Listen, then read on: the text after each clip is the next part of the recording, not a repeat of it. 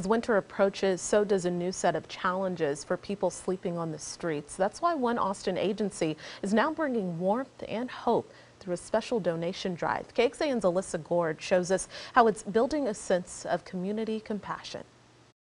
At night, 51-year-old Johnny Wright sleeps in his tent under I-35. During the 6 years he's been experiencing homelessness in Austin, he's seen how dangerous the winter cold can be. In life, I have seen some people been out in the cold and frozen. Amy Price ran into him Sunday. She is with Front Steps, who operates Austin's Resource Center for the Homeless. She gave him an unexpected gift. Thank you.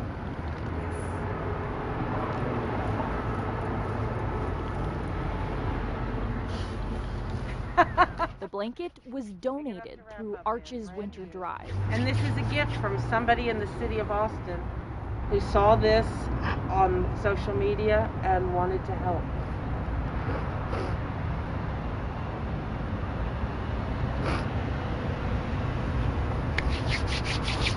Thank you.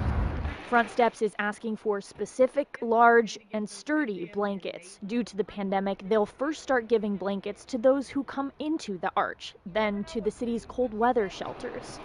Already, people have sent in 200, but Front Steps is aiming to get 1,300 this year. It makes you feel like a person worthy of something nice.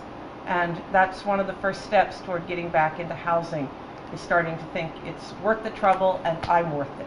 It shows that somebody really do care. Wright often feels looked down upon by people passing him on the streets. So he's encouraged to know that the blanket came from someone in the community. This gift offers a bit of comfort as he tries to get an ID and an apartment all his own. It ain't easy.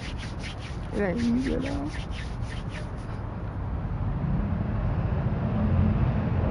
But I'm striving. I know I ain't giving up. Alyssa Gord, KXAN News.